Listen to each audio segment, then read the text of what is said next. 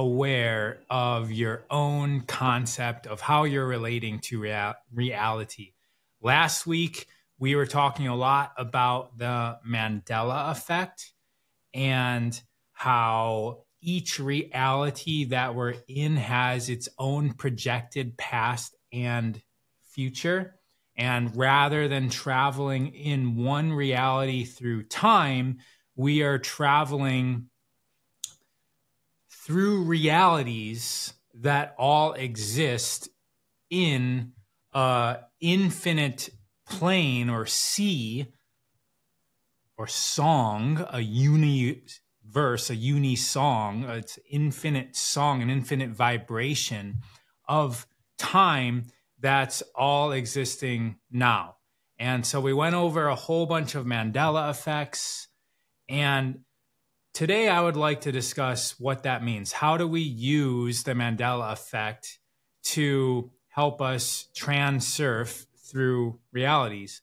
And a lot of it has to do with us being aware of our inner self. That term, from a psychological standpoint, is called introspection. It's like perception, but it's inside our self. And I'd like to start this first off by, since I'm on the Human Garage Instagram channel, you guys are familiar with the fascial maneuvers where we are doing things like being in a position that looks like we're in a womb, right? We're all twisted up and we're all held tight together.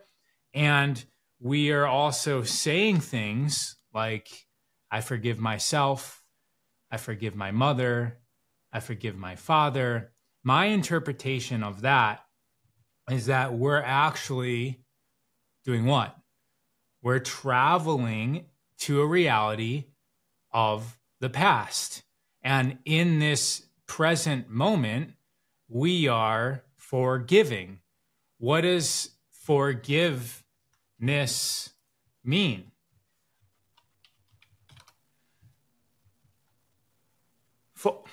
All right, I'm going to actually bring this up because it's pretty cool. Forgive actually means, from a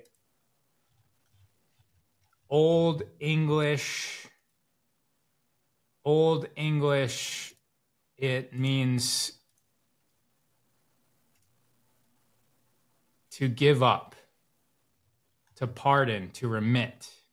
It essentially means to let go, to forgive. And why would we let go? We would let go to gain ourselves back. We get the energy from the past back into now. We detach. We decide. Decide means to cut off. So when we forgive, I forgive my mother, I forgive my father, I forgive myself, we are detaching from that reality. Now, once again, my interpretation of that, and this goes into manifestation as well, and also what we talked about last week was a memory board as opposed to a vision board.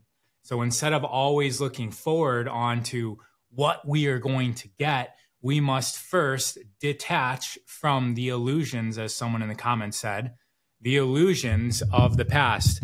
I'm asking to increase volume, so actually I'm going to get the big boy here.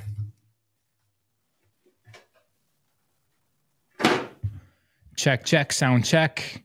How does that sound? Dealing with microphones off screen. Now we got one right in front of my face. It should sound better though. Let me know if you guys can hear me. Check, check, check. All looks good on my end.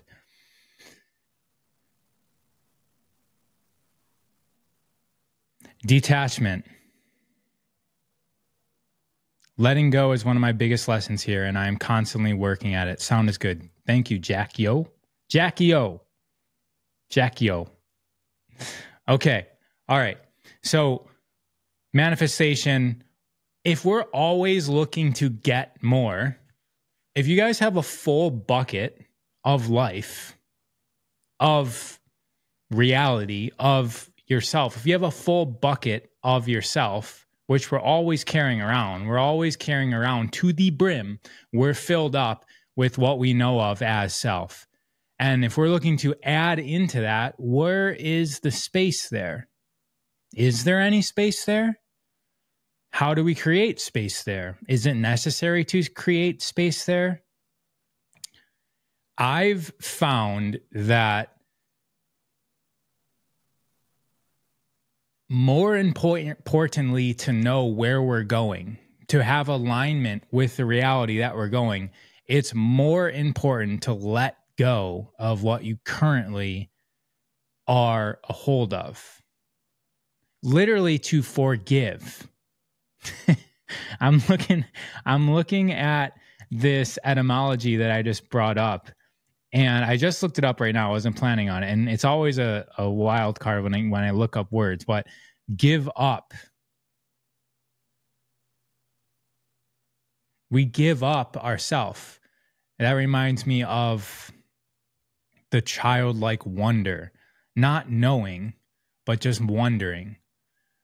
Not being attached to a story and just wondering.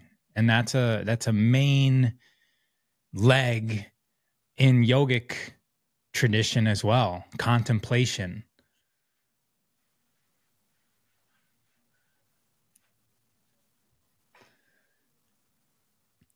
So when we forgive, we give up the story of the mother, we give up the story of the father. And then that allows us to rewrite that.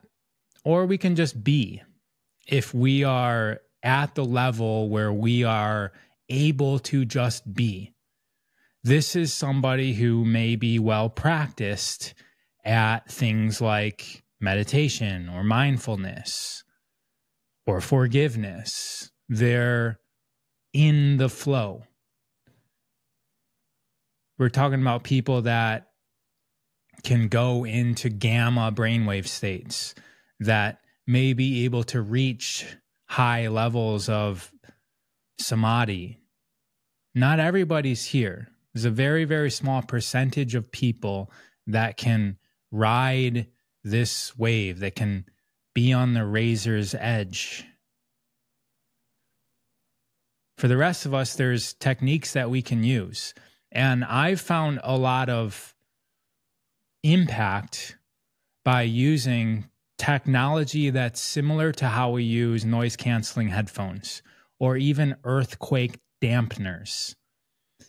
If you guys, who here has noise-canceling headphones? I've used them before. I had a set of Bose, and they were amazing. I would ride my motorcycle with them. I had a Polaris slingshot vehicle as well for like 3 or 4 years. That was my only vehicle. It didn't have a roof. It had 3 tires. And a lot of times if I was on the freeway, I'd be wearing a motorcycle helmet, and it would be very windy because the windshield basically was right here. And then there's just wind blasting straight into my face going 90 miles an hour. It was very windy. So having noise canceling headphones, and for myself, I was listening to audiobooks.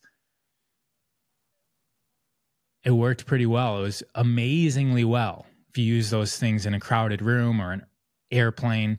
And how many of us know how those things work?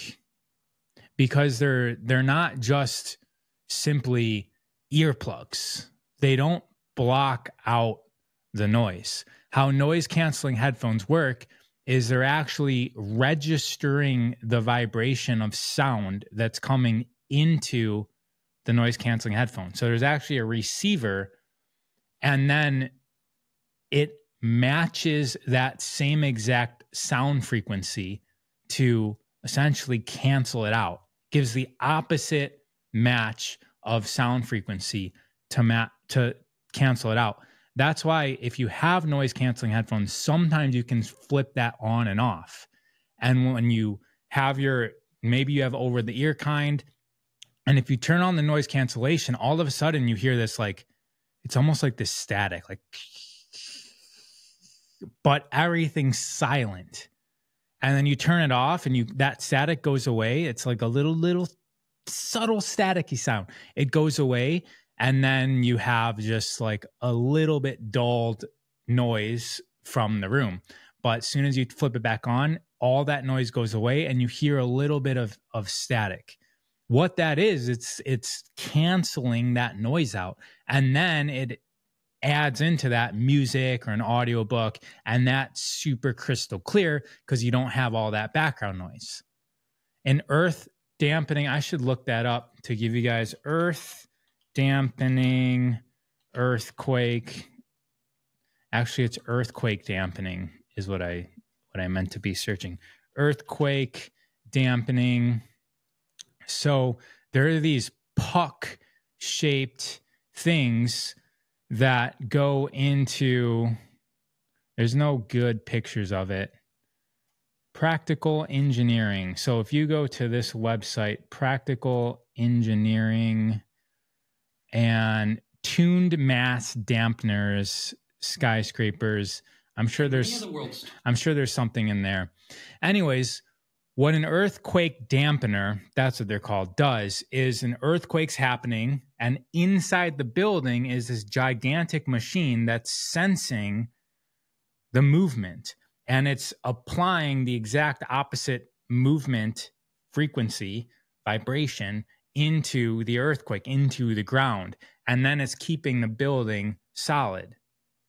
More solid, I should say. It's keeping it's there's still that little static, but it's definitely quiet compared to the ground's contrast to the still building. Now, I like to use that same technology within ourselves because we are a piece of technology, and how we can relate to the earthquakes,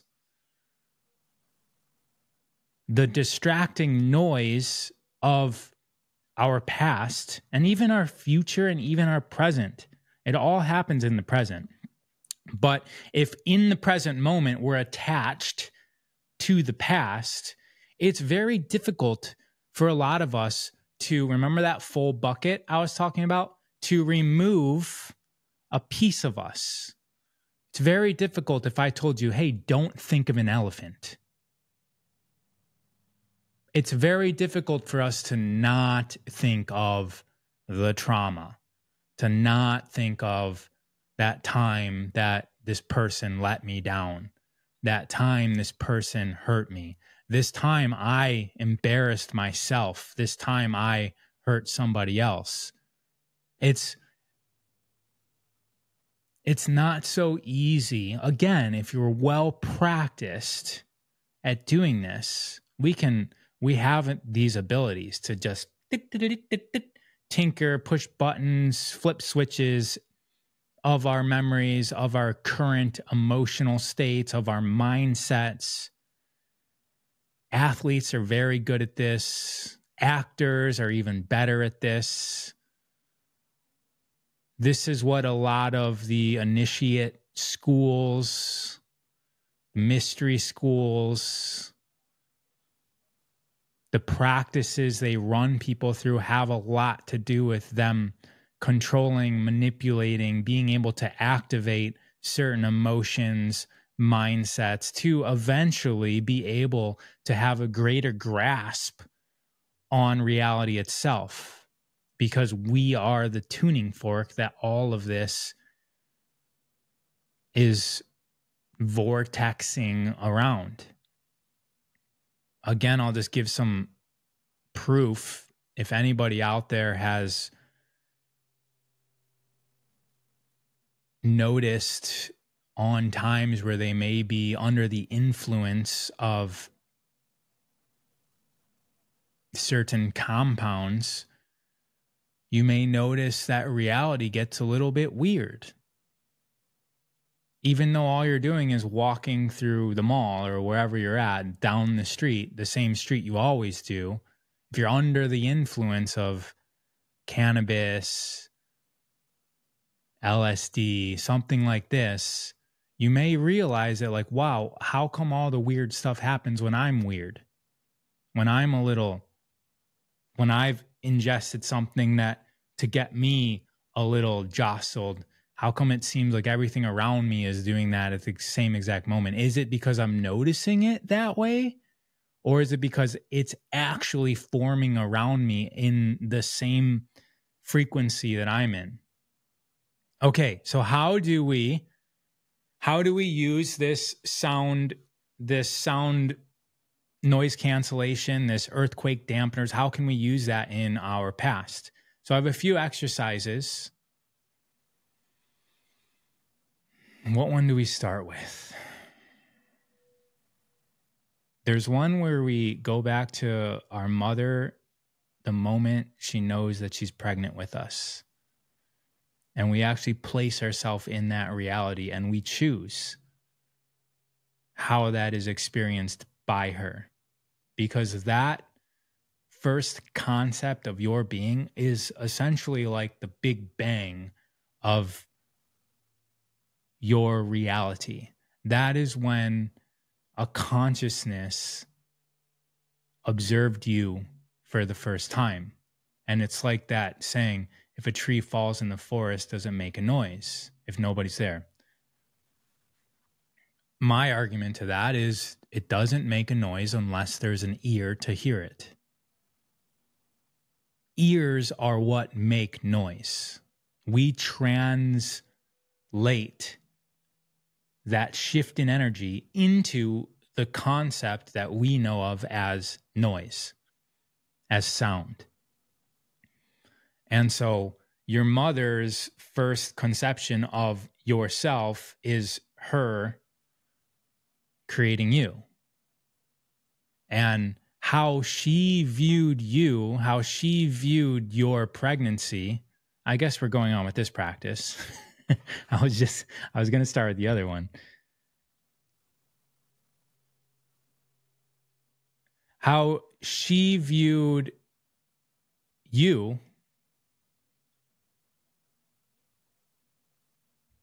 is likely how you view everything that you're creating. So think about it. Your mother, like literally think about it. Imagine it. Go into the image nation. Image refers to hue, light. Nation refers to place. So in your imagination, it's a place of light. It's non-physical, but it's still a place. And right now, that place, that reality of your mother's first concept of you're pregnant, it's a boy, it's a girl. They actually don't know that until many weeks later, but you're pregnant, positive or negative, right? Is usually, or 2 lines on the stick versus 1 line. So all of that happens to your mom, and take yourself to that place and meditate. Close your eyes right now. Obviously not operating heavy machinery or holding fragile items. If you close your eyes right now and go back to that moment,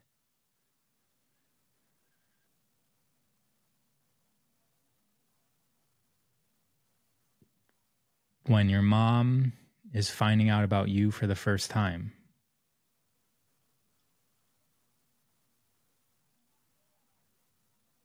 and observe.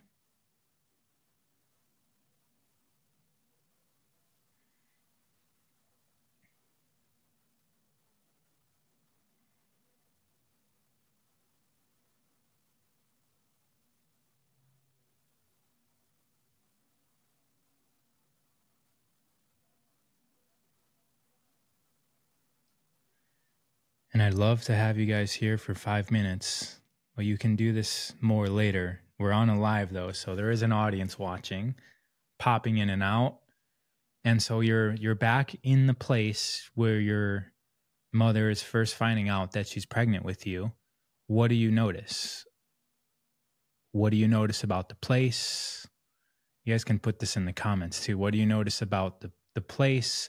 What do you notice about how she's feeling, how that news was delivered to her. Did anything pop up? And this can be pure imagination. It doesn't matter if it's, quote, correct. We learn that with the Mandela effect. Reality, especially the past, is fluid. Our relationship to the past is our relationship to the past. We can go in, we can introspect, and we can find that answer how it is now.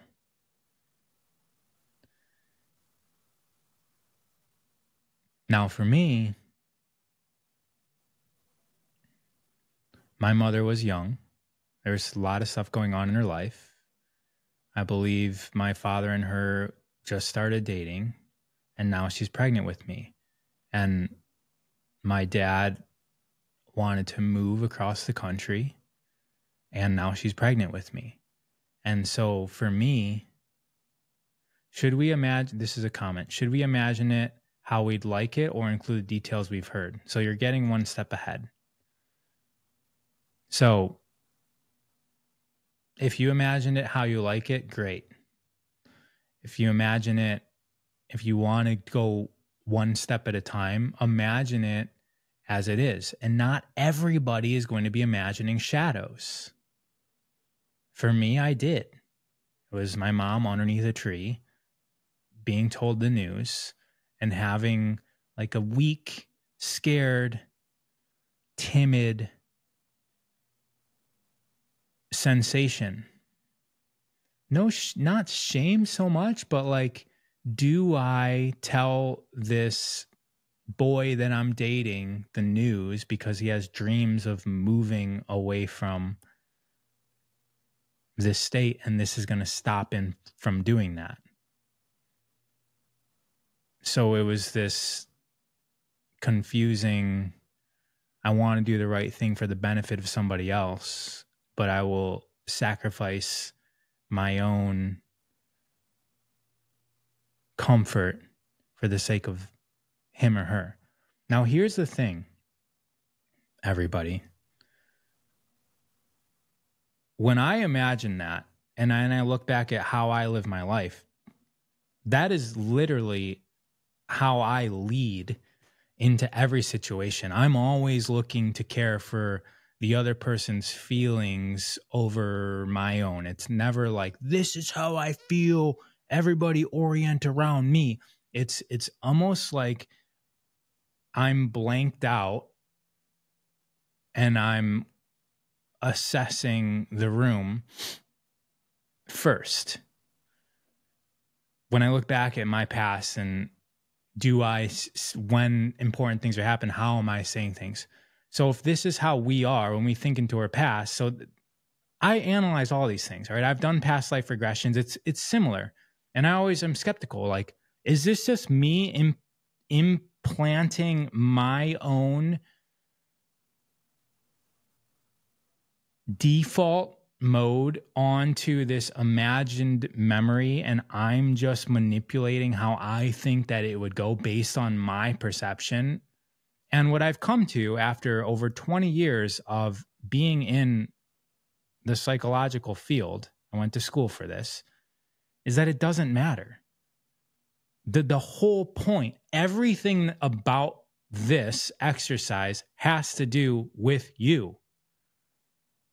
And so, yes, of course, you are putting your spice into this imagined memory based on how you know how to think. It's likely that your mom may not think like you.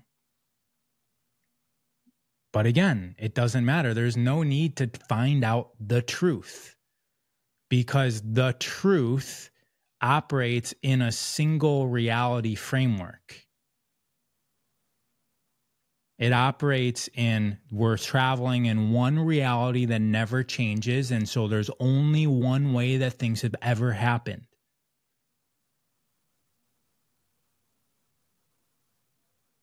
We spent an entire hour last Wednesday. If you guys want to go back 7 days ago, we spent an entire hour giving examples of how the past does change. And so now we're going to be working within that framework. So things like, well, is it true or not, doesn't matter. It just doesn't, because what matters is how we're relating to it in the present moment, because the past doesn't exist. It doesn't exist. And the attachments that we have to the past realities that we traveled through to get here doesn't necessarily mean that that's the same past that this reality is oriented around. And if we are holding on to a certain event, especially the ones that hurt us, so we got a rocket ship, it's coming to this platform that we call now, and it's coming from this part. Now we're now. And if we're attached, this rocket ship can only go in one place, the same trajectory that it's always went. But if we have a more dynamic, open, detached view of how we relate to the past, and we're able to accept a more fluid-like reality, then we can come from a different past. We can rewrite that past, and that rocket ship can go in any direction that we choose based on our present orientation. And once again, the truth of this is true or not, I've went through this 1,000 times. Whether what I'm saying or not is true or not doesn't matter, because whatever concept we actually have, let's say that we are in the concept of there is one reality that is solid, fixed, to be like it is. It was always this way. There was no change and shifts in the past. There's cause and effect. What we do today is going to affect tomorrow, and that's going to affect the next day, and it only happens one way. If that's our concept, it still works. The way that we relate to the past, that's solid.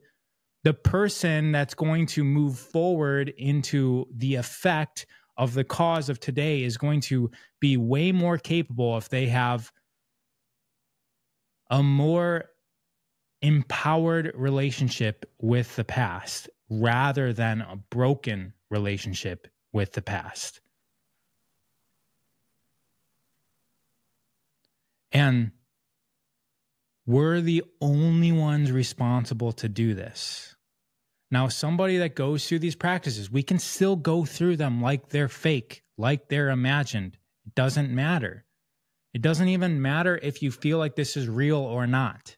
It doesn't matter. It still is going to have impact. And for me, that's the... I need to switch into my business brain right now because I use this concept. I can't believe I don't know this word. That's the...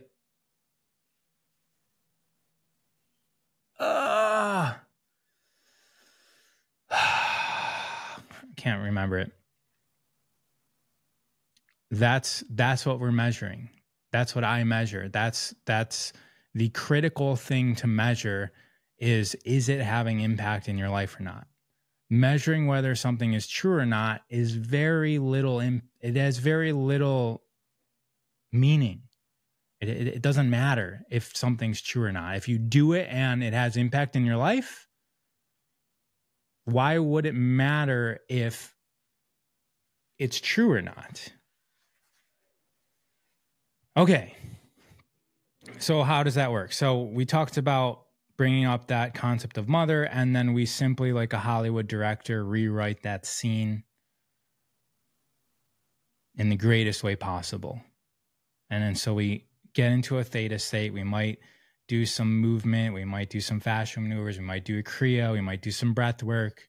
Might do it after exercise, after sex, before sleep, just getting up from sleep, when the brain is calm, before you look at your phone, not anytime near the time you looked at your phone, not anytime near the time that you made a hard decision, not after getting off the road on a car, but a time when you're able to relax and you are relaxed and there's no impeding, distracting thoughts coming. This is very important when it comes to reprogramming. Your brain is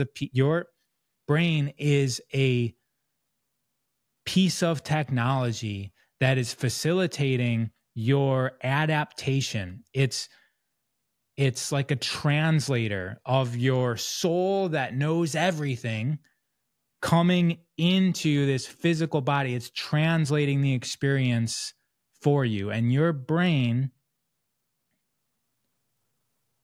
has programs, and these programs are written and reprogrammed in a theta state. This is the same frequency that your brain is in naturally from ages like 3 to 7. And so there's a lot of what I learned in psychology school was that children learn a lot better, faster, deeper than adults do. That's just like what they tell you. Okay, why? And what I've come to realize is that it's the brainwave frequencies. Their programming is open and it's able to be hardwired into the piece of technology that we call the body. We call the brain. We call it, and that's translating the greatness of ourself into our concept of ourself, our mind.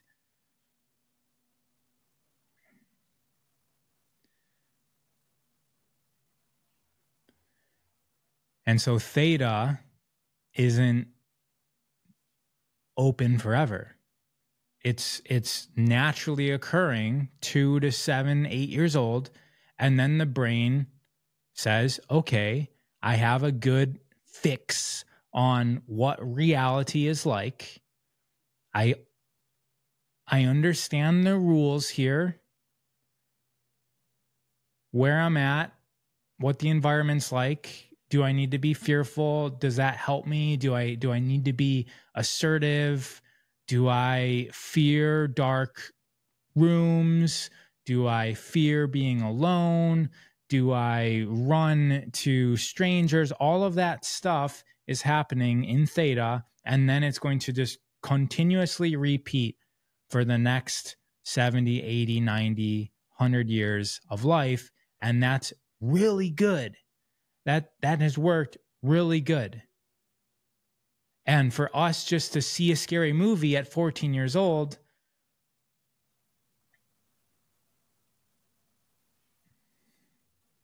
well, that's interesting.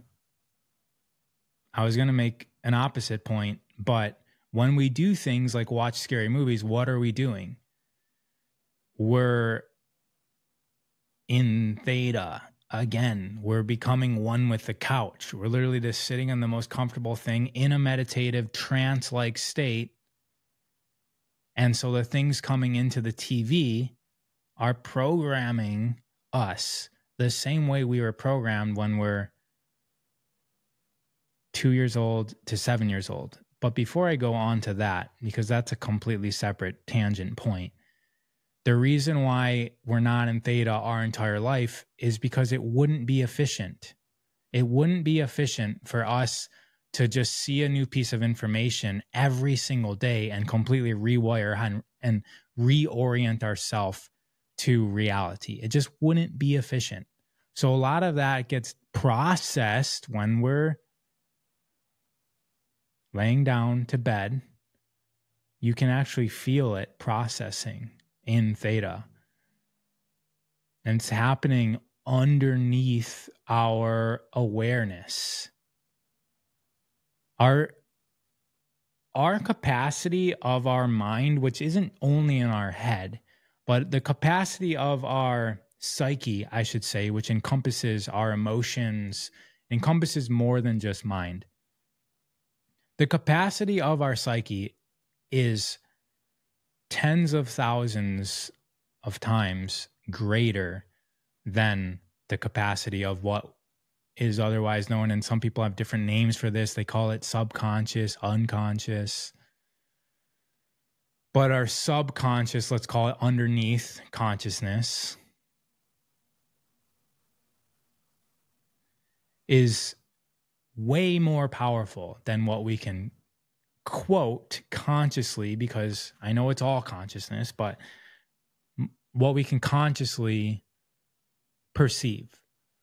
What we can consciously perceive and work with in a mental capacity is about equivalent to 120 to 180 bits of information. And that's computer talk, but a bit of information is like a packet of information. And 120 bits of information can be translated into 2 conversations. So having a conversation with one person is 60 bits of processing power we would need. Having a conversation with 2 people is 120 bits. So you're talking to your mom on the phone, and your significant other is also talking to you. We're getting to about the max of our capacity. You add a third person onto that, so now your roommate in the other room is also trying to talk to you about rearranging their desk in that room. You're talking to your mom and you're talking to your significant other. We start to lose the ability to process in between the second and the third conversation.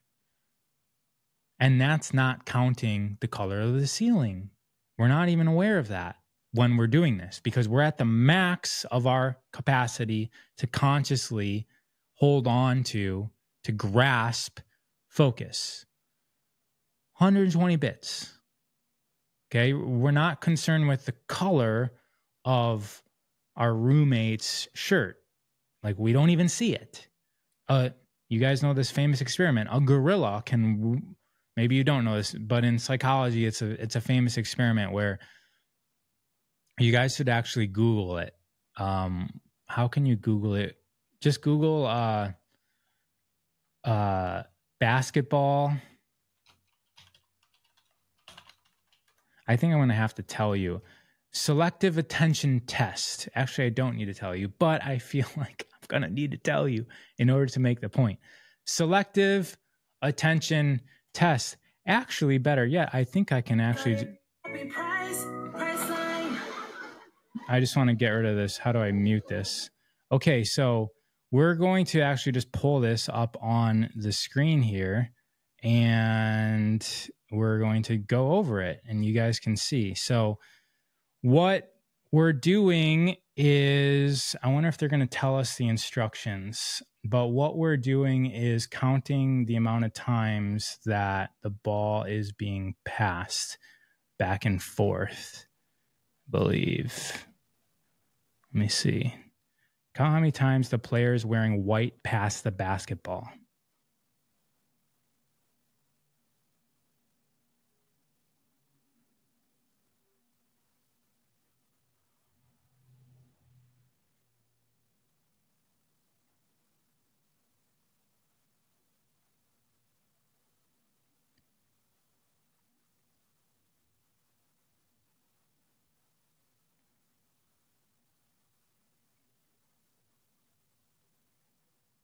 How many passes do you count? The correct answer is 15 passes. But did you see the gorilla?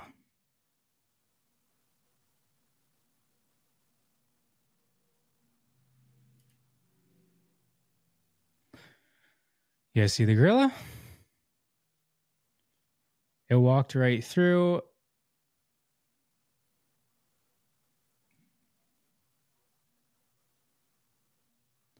So we've got a very weak sense. So that's essentially showing that we have what they're terming selective attention. But look at that, a gorilla. And so there's a lot of people don't see the gorilla. And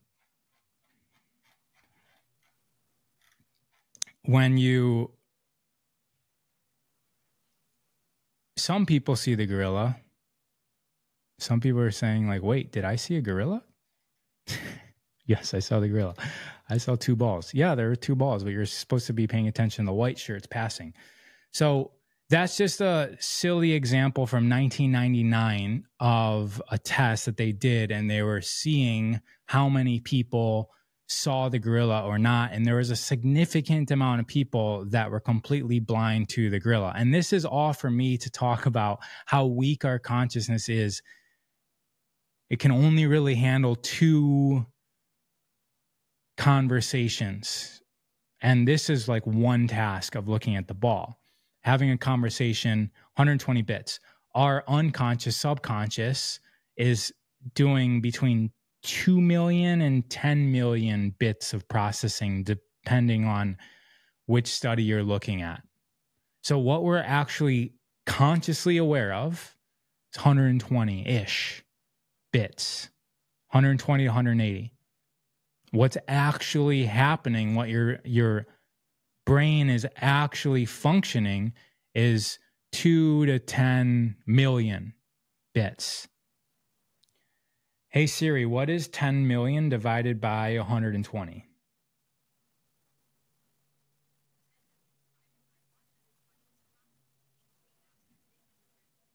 $83,000 times more power necessary to run our unconscious. Now, what's our unconscious doing? Well, it's focusing your eyeballs. It's giving you periphery. It's allowing your blood to go through your arteries. It's facilitating what's going on in your organs. It's keeping the balance of your fascia while you're standing and walking. It's when you walk into a room and you flip on the light, it automatically knows where that light switch is, so you don't have to think about it. It's allowing you to drive while you're looking at the radio or text messaging, and your foot is just automatically readjusting the gas. All of that stuff is happening underneath our consciousness, and all of that stuff is programmed in theta. All of that, you get access to all of that. Theta is the portal into that. That's why things like meditation and things like this exercise of the mother get into theta. We go there.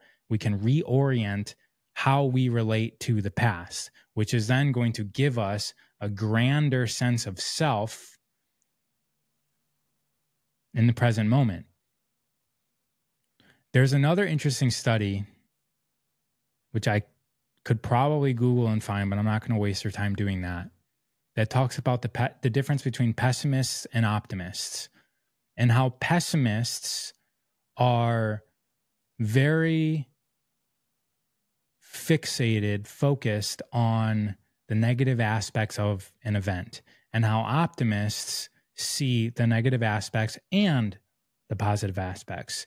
It's like the pessimists are blinded to the light, the good things, and optimists see both the good and the bad. It's not what you would think, where the optimist doesn't see the bad. It's just they have a more balanced approach.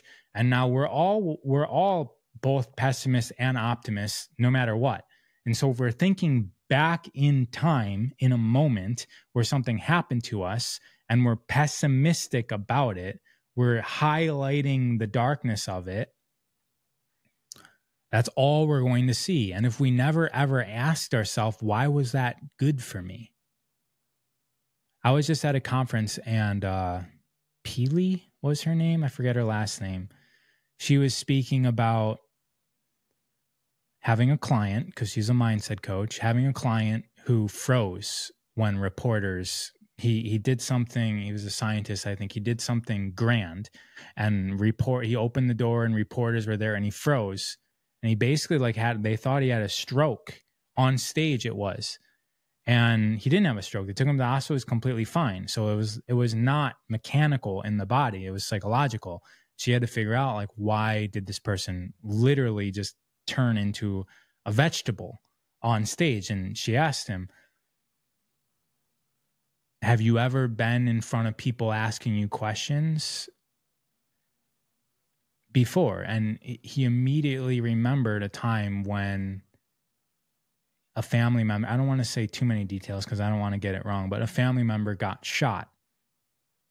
And he opened the door of his house. He didn't even know they got shot, but he opened the door of the house and there was a bunch of reporters asking him questions about the event. And he froze in that moment as a child.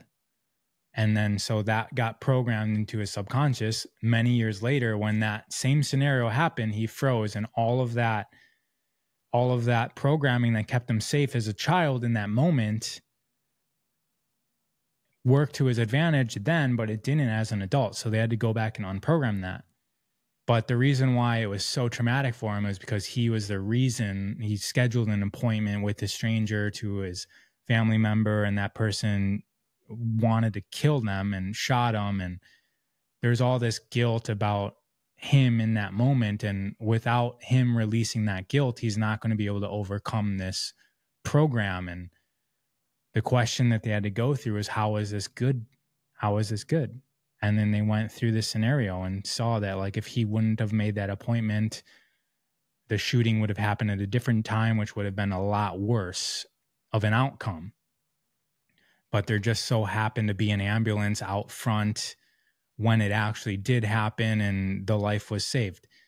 And so we get to, now this is that was someone's actual experience. We can do that on our own. And again, it doesn't have to be real. That's the crazy thing about it. We can get programmed by watching fiction movies. Most of everything that we're taught is fiction.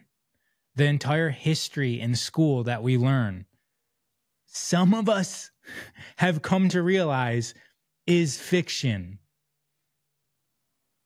I mean, just look at the present day news. If you guys are watching the present day news on television and don't realize that they have a right to it, but they have an agenda and they will filter us what they would like us programmed for it. Like, you don't think that the news was done that exact same way? Look at something like the Bible. Whose name's on the front of the Bible? The King James Bible. Why would the king need to rewrite and republish this story? And before that, it was the Council of Nicaea that determined what got put in there or not. And things like reincarnation get taken out because it doesn't serve the rule of the king, where he can threaten punishment and he can threaten pain. He can threaten taking stuff away. And that will evoke fear in people if you only believe you have one life. If you're only here one time, you're going to hold on to your precious valuables and do whatever the king says, because we're only here once. And we're not looking at scenarios. We're not looking at life as a lesson, as a cycle that we get to go through many times. And we're here with the knowledge, with the emotional base that we've attained through many, many, many, many, many times through this.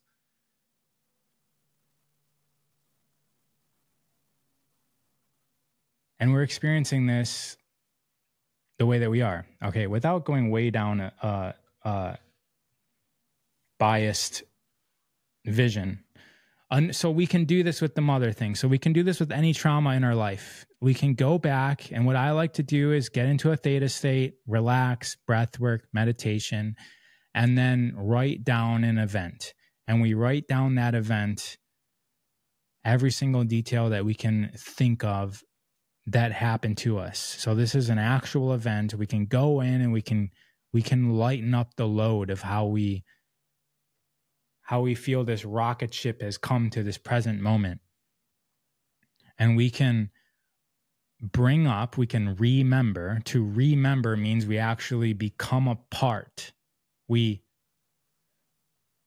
gain our membership back to that reality. So when we remember, our consciousness is actually going to that reality, and we bring it up, we write it down, we remember it, we feel it, we write down our feelings, and just the act of doing that brings this program to the front. It's like a file has just been accessed from the database, and the more that you remember it and relive it out, sweat, feel the goosebumps, feel the feelings in the back of your throat going up from your heart up to your throat. Feel what that feels like, bringing up these scenarios. And if you're in theta,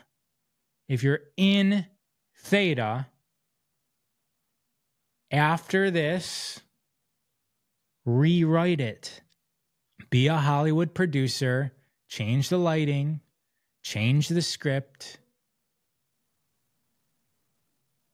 change the words that were said, change the actions in theta.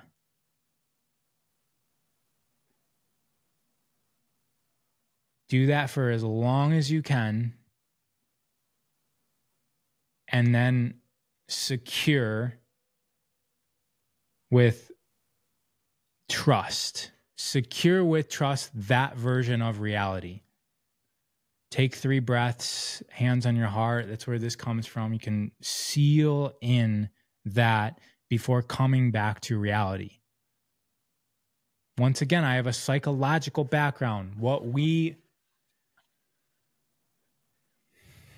The psychological industry, they bring people in and they say, they talk about the problems. They're talking about the problems while the person just got out of their car after driving to the office in traffic, throwing some last minute text messages before coming into the office. And then they're sitting still. And then they're rocking back and forth, just being like, I don't want to be here. I had to talk about me being broken again. And there's already this tension. This is not theta. This is you literally running the program.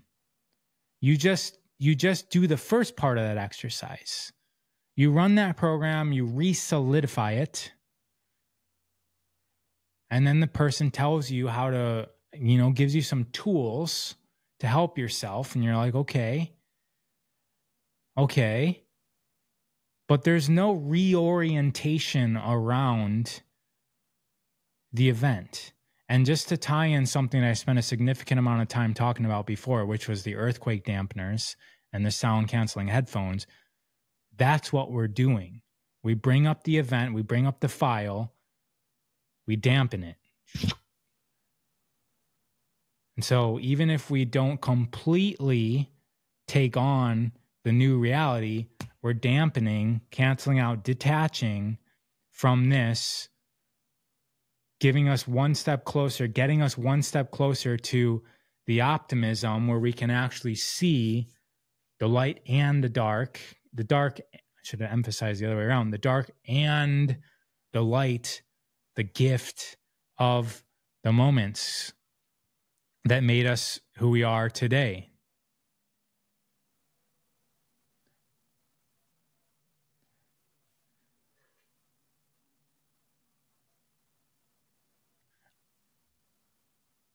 I'll be here next week, Wednesday, noon Pacific time. If you are in Southern California, go to humangarage.net. We've got some events coming up this Saturday and the Saturday after. No, Sunday. They're the Sundays. Sunday and the Sunday after. We've got a hands-on workshop, which is for practitioners. And I'll be there. Carol, my wife, will be there with a whole Human Garage team. And then the Sunday after that, which is the 22nd or 21st, one of those, go to humangarage.net. Actually, I think they're Saturdays, 14th and 21st. The next weekends after that are in Miami, which are Sundays. But 14th and 21st are that makes more sense. So the 21st is a big, huge event in Orange County we'll all be there. And you guys, it's really cool to be in the presence of hundreds, like over 1,000 people, all doing the same thing, all aligning themselves, all saying things like, I forgive my mother, I forgive my father, I forgive myself. We just went a little bit deeper into how that can work. What does it mean to forgive? And if you're just joining this live now, I will repost it. There's a big chunk of what I mean by that. How do we reorient ourselves with the past? There are some prerequisites, right? We must have the gnosis that the past can be reoriented, or that we could actually reorient ourselves to the past. If we don't have that gnosis, then we're not going to be able to do that. Take care, everybody. If you want to know more, raw_of_earth is where I'm at. Peace outside.